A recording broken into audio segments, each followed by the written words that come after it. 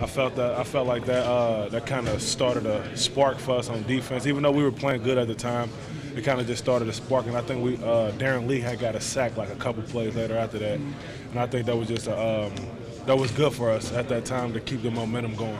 What were some things maybe that they were hitting you guys with? I mean, to sustain drives, convert third downs. Just what were the things that maybe that just kind of kept cropping up for you guys? They kept the ball in their best player hand, Devin Gardner. They did a lot of quarterback draws. We knew they were going to do it, but it was just you can't practice that. You can't have nobody. Yeah, exactly. Like it's a lot different from practice than it is in the game. He is a lot faster than what we thought.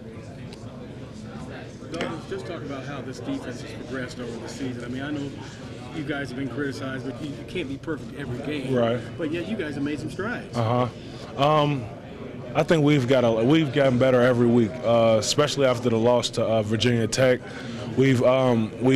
Coach Meyer challenges us every week. He comes in meetings and tells us things that we need to do, and he challenges, and we go out to practice and we do it. And you're seeing a lot of carryover from practice to the game. He gave up the same amount of points in each half, but it seemed to be more consistent in the second half, more 3 and outs and stuff. Yeah. Did you guys change anything coming into the second half? No, we didn't change anything at all. We just went in there and the coaches told us what we need to do on these certain plays, and we got it done, and we shut those plays down. Looked like you got rattled one time, came off, and obviously you're okay. Yeah, I'm good.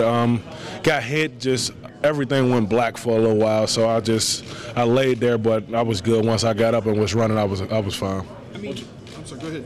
What's it mean to win this game, beat the rival? It's like Coach Meyer said, it's one of the greatest rivalries in all of sports. So it's definitely a great accomplishment when you sign that dotted line to come here. And all I gotta say is I got my 3rd pair of gold pants.